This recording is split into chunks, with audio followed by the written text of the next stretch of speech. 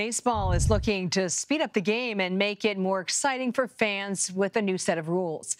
Among the changes, a pitch clock that gives pitchers 15 seconds to throw with bases empty and 20 seconds with runners on base. The new rules made their debut Friday during the first spring training games. Joining us is Jim Bowden. He is a CBS Sports headquarters baseball analyst and former general manager of the Cincinnati Reds and the Washington Nationals. Welcome to Jim. So will this new clock throw off some of the pitchers? Well, look, I don't think there's any question that there are some pitchers that are going to have to adjust because they're not used to throwing the ball to the next batter within 15 seconds. I think the biggest name in terms of starting pitchers would be Shohei Ohtani of the Los Angeles Angels, who normally takes longer than that. In the bullpen, Kenley Jansen, the closer for the Boston Red Sox, a reliever that really struggles to get the ball in during that time span. But what we found in the minor leagues, and Major League Baseball instituted this in the minor leagues for a couple of years to make sure they got all the kinks out. And what happened was the pitchers were able to adjust relatively easy. So, look, I think in the month of March, they're going to work on it.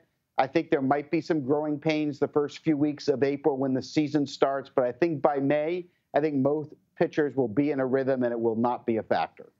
So what about the hitters? What's the impact with this pitch clock?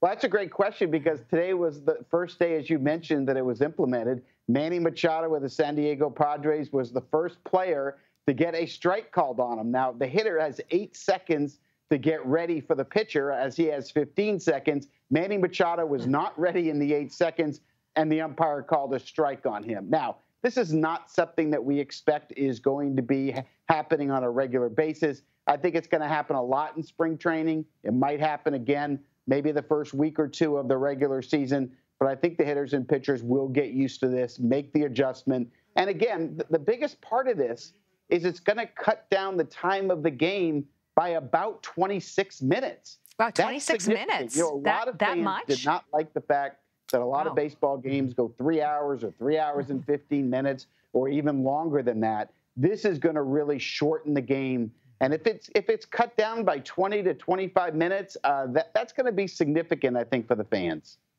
Okay, so let's move on to the bases. They're expanding from 15 to 18 inches on each side. So will we see more stolen bases? Stolen bases are going to go way up. Now, keep in mind, they also changed the rule for pitchers where they can only disengage from the rubber 3 times. That means you can either throw over to first base 3 times to try to pick off a runner, or you can step off the rubber. But if you do that, that counts as an engagement. On the third disengagement, if you don't pick them off first base, it's called a balk and the runner gets second base. So that means the pitchers are really limited on the number of times they can throw over to first base to keep the base runner safe. So not only is the base runner going to be much closer to second base, but we're really restricting the pitchers and the ways that they have to keep them close to first. So I would expect that the person that leads Major League Baseball in stolen bases this year will be over 60, maybe 65. Wow, Last year, John Birdie of the Marlins stole 41 bases. That led Major League Baseball. So you're going to see a lot of teams running. I talked to Jerry DiPoto, the general manager of the Seattle Mariners. I talked to Mike Hazen, the GM of the Arizona Diamondbacks. Both of them told me they plan on being extra aggressive, especially out of the gate, to take advantage of the rule with their fast players.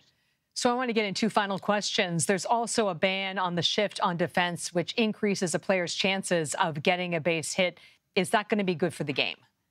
Oh, I think it's great for the game myself because it brings athleticism back to the game. It also gives an advantage back to those left-handed pull hitters. You know, I'm talking about Kyle Schwarber of the Philadelphia Phillies, Juan Soto of the San Diego Padres, Anthony Rizzo of the New York Yankees.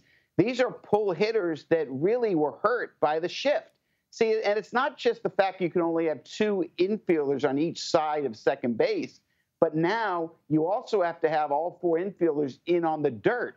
So the past several years with the shift, teams were putting the second baseman or shortstop in short right field. So when you had those big left-hand hitters like Soto and Schwarber and Rizzo, they were hitting line shots, base hit to shallow right, but they ended up being outs because the fielders could position there. Well, they can't position themselves there anymore. So batting average is definitely going to go up here. and you're going to see a lot more athleticism that we saw before. I think the brand of baseball, quite frankly, is going to be a lot more exciting for the fan base. The games are going to be quicker and swifter in times of pace.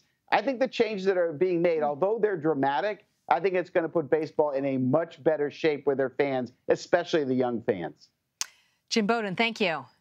Thank you.